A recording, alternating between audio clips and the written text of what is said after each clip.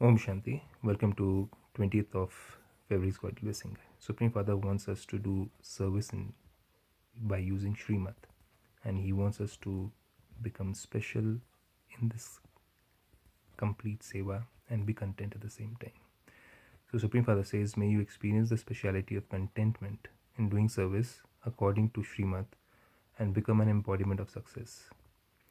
Let's go in details.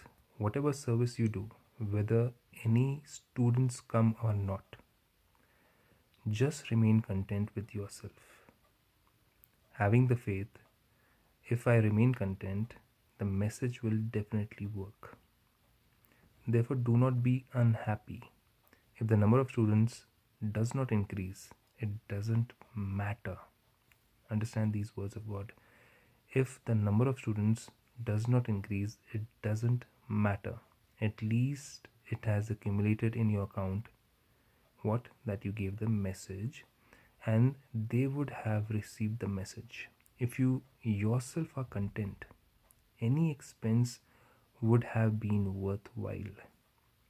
Whether it's an expense of thoughts, whether it's an expense literally in terms of money, it would have been worthwhile. That's what God is saying. You carried out the task according to shrimat, and to obey shrimat is also to become an embodiment of success. Whether somebody comes back after taking knowledge or not, it doesn't matter. At least they have received the message. That's what God is trying to say.